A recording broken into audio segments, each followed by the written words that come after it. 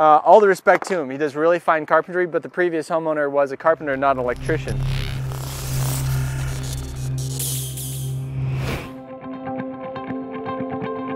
Hey, it's Joel Walsman, CEO and master electrician of Jefferson Electric.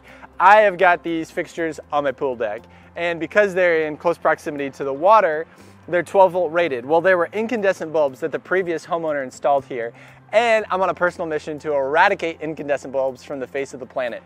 So I was putting 12 volt LED bulbs, easily accessible on Amazon, put it in the description below, to replace all my incandescents, and I had to attack these fixtures, all 8 of them, so incredibly hard because all the respect to him. He does really fine carpentry, but the previous homeowner was a carpenter, not an electrician. The one thing, if I could have bought him a tube of Oxguard, also called Nolox or anti-oxidation compound, and preserved, man, just a little dab, little tiny dab in every screw hole. You know that's an upward facing screw.